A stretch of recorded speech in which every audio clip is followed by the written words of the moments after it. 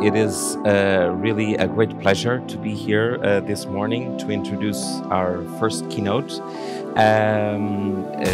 Professor Luisa Santos.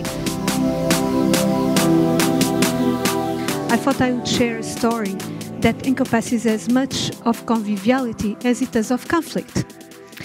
And it is the path of the 4 Cs. I'll adopt the methodologies of the 4 Cs here as if they were my own. I wish they were, actually.